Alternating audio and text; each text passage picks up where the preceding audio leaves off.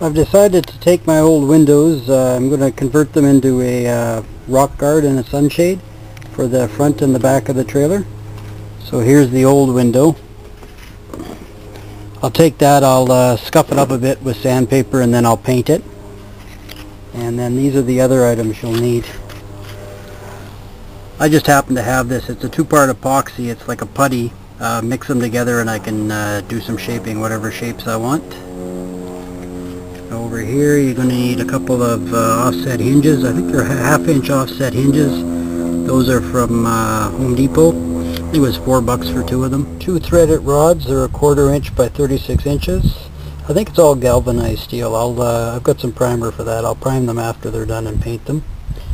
4 of these types of nuts. They're 1/4 inch.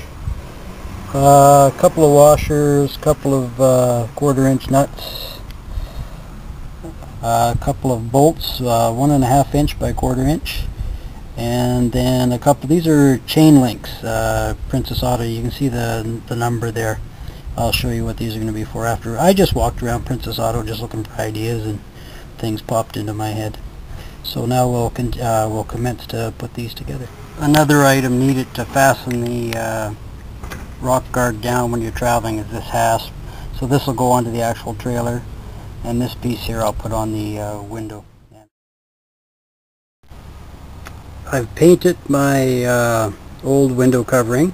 Okay, now this one actually is mounted on here right now. I'll just come in close and you can see how I did it. I've taken the offset hinges. First I lined them up on the actual window covering, drilled the holes for them, and I've bolted it on there. Then I've gone up here, after they were on both sides, I set it up against the trailer just for measurements, and then drilled the holes here to drill through the trailer. I wanted the offset so it would come out over the rubber beading. Another thing I'm going to do is under here, just for a sealant, I'm going to use some of this rubber material. This is what I was using for my window. I think it's just called a friction tape.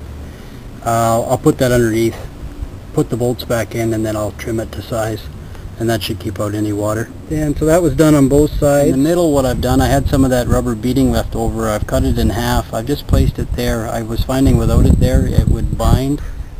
When I bring it up like this, it would bind, but this seems to prevent that. And down in the corners I've drilled larger holes here. I think those are about 1/2 inch holes. These are where my rods are going to go through for support, and I've done that on both sides. Now you can see just the way it is right now, it freely hinges on there. There's not enough support to hold it up. This is the setup down below where I've got the hinges bolted to the old window. I'll probably file those down after the ends of those bolts, after I lock those nuts on there. Okay, the first thing I do is I just take one of the 1/4 inch nuts and a washer, and I thread it onto the rod. The rod is just then put through the hole in the awning there.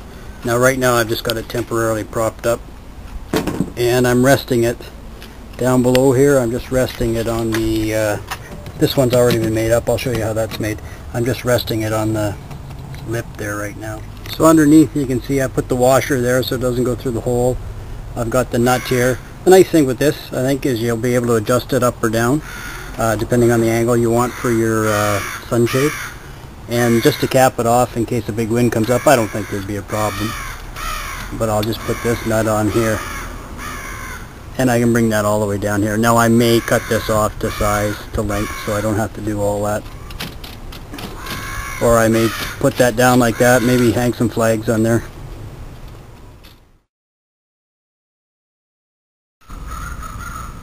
My thinking with these chain things, I just saw them, but I'm going to drill holes through here. You can see this one I've already got installed. I'll install or drill holes through there, put this on there, put the pin through so it's on there. I want it to move a bit. That way when I tie the rod into it, I'll have room for movement from side to side. So what this will look like when it's done is like this here. So what I've done here, here's the completed one. I've just taken a bolt like that, angled it, mixed up the putty, put the putty around it. The putty's got about a 3-hour working life, so it's got a lot of movement in it. Then what I did, while the putty was still wet, I lined this up and screwed it in.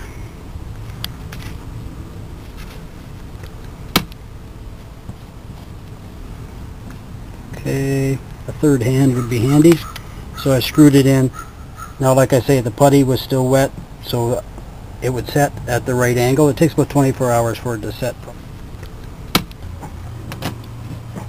Okay, then I screw that in there like that. There, that's nice and tight, so that's not going to go anywhere. It's got a bit of play in it. I'll secure the top with that other nut.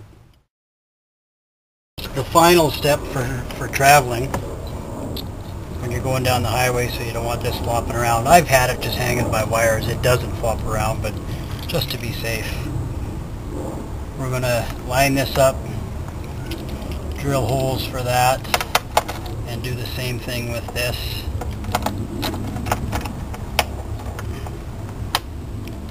It'll be set up roughly something like that once it's on there. So the nice thing is I'll be able to lock it on there when I travel. I can, stick a bolt through there or something so it doesn't come off.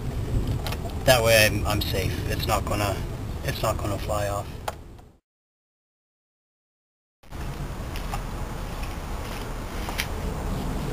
Okay, so you arrive at your camping spot. The clasp would be on here to unhook it, and we just set it up like this.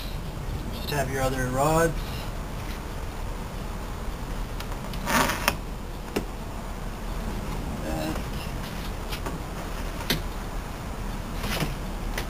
Up, lock them in.